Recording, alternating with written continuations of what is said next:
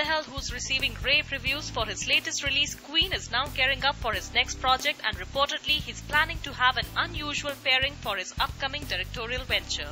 Buzz has it that the filmmaker wants to cast Tabu and Shahid Kapoor in his next, which is reportedly titled Return Gift. Sources claim that Vikas has finished writing the script of the film in which Tabu will be seen romancing Kapoor. Shahid and Tabu will also share screen space in Vishal Bhardwaj's upcoming film Haider. However, they are not cast opposite each other in it. For more on movies, fashion and entertainment, stay tuned to MovieTalkies.com.